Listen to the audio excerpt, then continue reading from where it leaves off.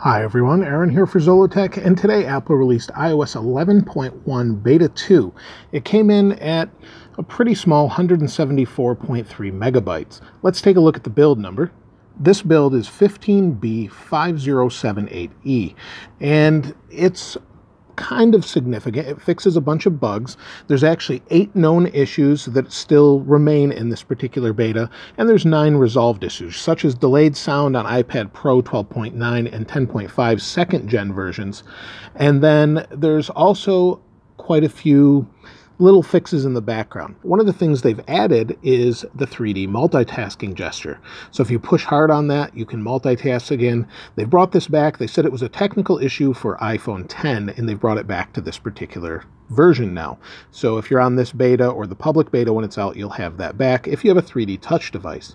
Now, they've actually added a feature or a change if you use SOS. So if you go in here, go down to SOS, down at the bottom, you can now change whether or not you have a countdown sound if you're using SOS. So if you push this button 5 times, you'll go into SOS, and it will notify your emergency contact if you have that set up. So that's one thing that they've changed. Now, one thing that is not there is messages in iCloud. They haven't brought it back, so if you go back in here, go down to messages, it's just not there. There's nothing there for messages in iCloud, and there's also no peer-to-peer Apple Pay yet. So they haven't updated these things, and we're still waiting for them. Now, one new thing they have added is hundreds of new emoji. Now, if we go into messages, you'll see here's quite a few of them. So if we go here, these are all the new ones, and there's different genders for each one of these, and different skin tones, all sorts of things, and all of them have changed. So you've got some different things like vampire and wizard.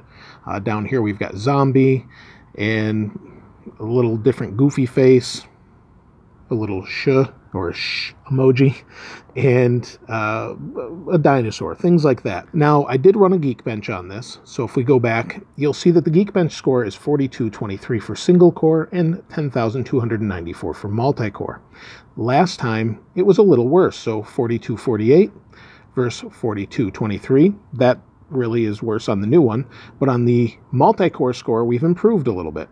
And so hopefully we see a little bit of a speed change. 3D touch lag is still there, and that's not fixed. And my battery life on Beta 1 was actually pretty good. I updated from 11.0.2 to Beta 1 because the battery life on 11.0.2 was very bad for me on my 8 Plus. So this particular device worked really great on Beta 1 with battery life. I easily got through a day, no problem. And it seems like hopefully Beta 2 will be the same, and we've got all these little added features. But that's pretty much it for iOS 11.1 Beta 2. If you found anything else, though, let me know in the comments below. If you haven't subscribed already, please subscribe and like. As always, thanks for watching. This is Aaron. I'll see you next time.